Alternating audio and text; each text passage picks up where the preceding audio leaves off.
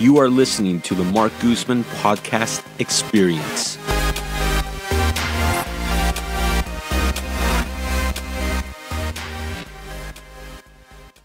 So our second topic is Bay Area life declining. There's been a few studies and some reports that have come out talking about the Bay Area quality of life and how many people in the Bay Area more and more are stating that their quality of life is dropping. In fact, 65% of Bay Area residents say quality of life has declined in the Bay Area. 44% say they expect to move. 58% of renters expect to move. 55% of people between 18 and 39 expect to move. So they list some of the top reasons as being housing cost, cost of living, homelessness, and traffic. So Brian, what's your take on this? Well, again, this is kind of the benefit of being in the business for the last 29 years. This is literally all old news. I've literally heard this exact same thing back in 1996, back in 2003, 2007, 2008. The point being is that they're constantly saying the quality of life is decreasing because the cost of living is going up. However, let me just take an extreme analogy. So for those of you who remember the old movie years and years ago, Escape from New York, it was a movie that painted New York City, Manhattan in this dark future where it turned into a prison state because the cost of living and the lifestyle in Manhattan had dropped so badly and crime took over. Well, clearly that didn't happen. And in fact, real estate prices not only continued to go up, but the quality of life went up right alongside with the quality of life going down. They have extremely expensive restaurants, extremely expensive clothing shopping, and very wealthy people who pay ridiculous amounts of rent in Manhattan. And that's exactly what's also been happening in California. Right alongside all this increase of homelessness, which definitely is an issue, you also see higher end restaurants. I mean, I remember a time when where $20 was enough to go out and paint the town red. Now you can get $20 hamburgers.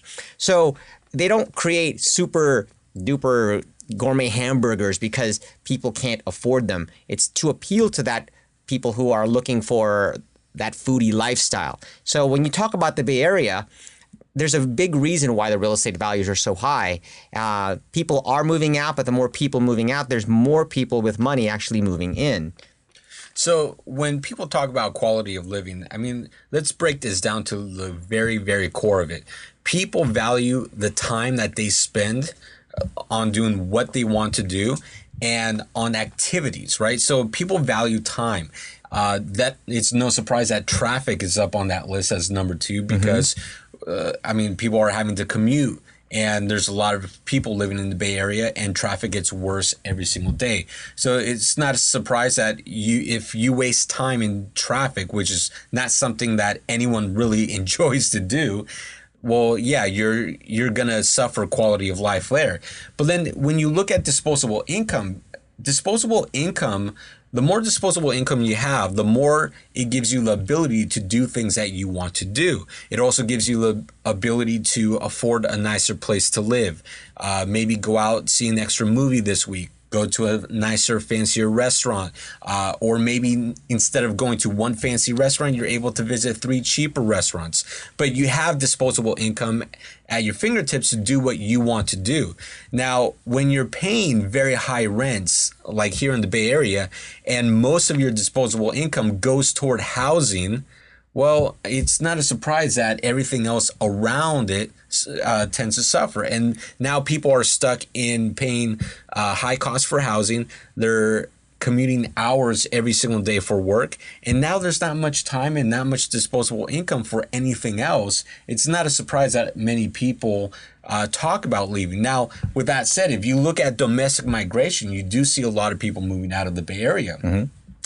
But you like have you said, more and more people moving in. more and more people, foreigners that are moving into the Bay Area, because remember, the Bay Area is made up of Silicon Valley and San Francisco, two giant world hubs that are so close together. In fact, I got into this conversation with Keith Robinson on the podcast, so go check out that podcast from several months ago. But we got into why so many people from around the world want to live here in the Bay Area. And when you have that kind of demand here, you're going to have people moving here. And when you have more and more people moving here, it just naturally begins to get crowded. Yeah. And just to close with that thought, when you compare the Bay Area or places like New York to other places in the country, the weather plays a humongous factor. So a lot of the people who have moved out actually are itching to move back in because we have year-round, pretty much summer. I mean, we don't complain about ridiculous drops in the temperature, and all of this plays into the quality of life.